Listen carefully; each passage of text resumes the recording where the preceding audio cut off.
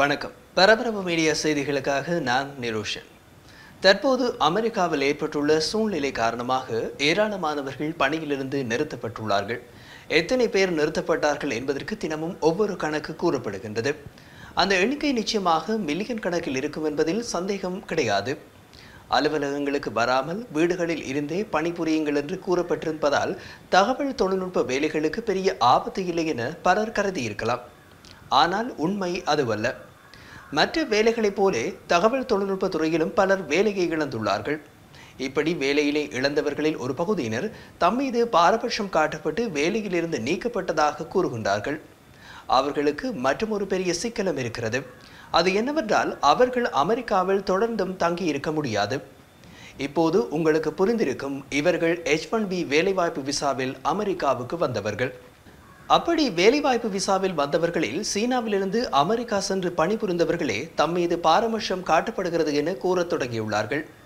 பொதுவாகவே மில்லியன் கணக்கில் அமெரிக்கர்கள் வேலை இழந்துள்ள நிலையில் H1B வேலைவாய்ப்பு விசாவில் வந்தவர்கள் வேலையை இழப்பது சகஜம்தான்.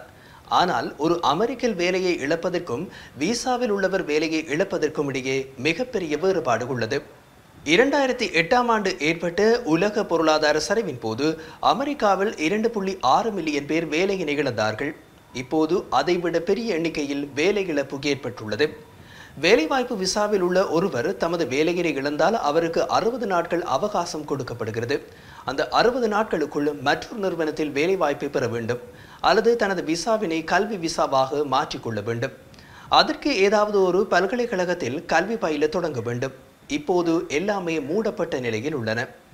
தற்போது எல்லா நிறுவனங்களும் தமது நிறுவனத்தில் பணிபுரியும் ஆட்களை பணியில் இருந்து நிறுத்த தொடங்கியுள்ள நிலையில் புதிதாக யாரையும் பணியில் இணைத்துக் கொள்ள மாட்டார்கள்.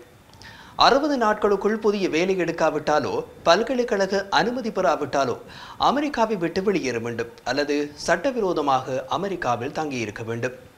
சட்டவிரோதமாக 180 தினங்கள் தங்கியிருந்தால் அதன் பின் வாழ்நாள் முழுவதும் எந்த ஒரு அமெரிக்க விசா பெறுவதற்கும் தடை செய்யப்பட்ட நபராக அவர் மாறிவிடுவார். கடந்த 2019ஆம் ஆண்டு H1B விசா வழங்கப்பட்டவர்களில் 15% சீனாவிலிருந்து வந்தவர்கள்தான். திடீரென வேலை இழந்தால் அவர்களுக்கு வந்து கொண்டிருந்த வருமானம் வராது. மற்ற அமெரிக்கர்கள் வேலையை இழந்தால் பணியிழப்பு காப்பீட்டில் பணம் பெற முடியும். ஆனால் இவர்கள் அதை பெறுவதிலும் 2 சிக்கல்கள் உள்ளன. முதலாவது, பணியிழப்பு காப்பீட்டை பெற்றால் அடுத்த தடவை H1B விசா பெறுவது கடினமான காரியம். இரண்டாவது, தேசிய சட்டப்படி H1B விசாவில் உள்ளவர்களுக்கும் பணியிழப்பு காப்பீட்டை பெற தகுதியானவர்கள் என்பது உண்மைதான். ஆனால் ஒவ்வொரு மாநிலத்திலும் உள்ள சட்டங்களின்படி அவர்கள் அதை பெற முடியாது.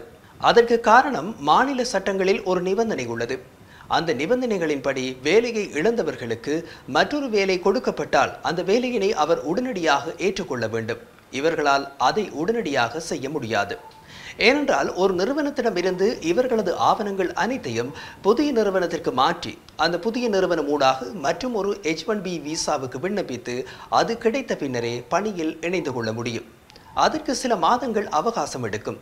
அதனால் உடனடியாக புதிய வேலையில் இணைந்து கொள்ளும் தகுதியை அவர்கள் இழக்கின்றார்கள்.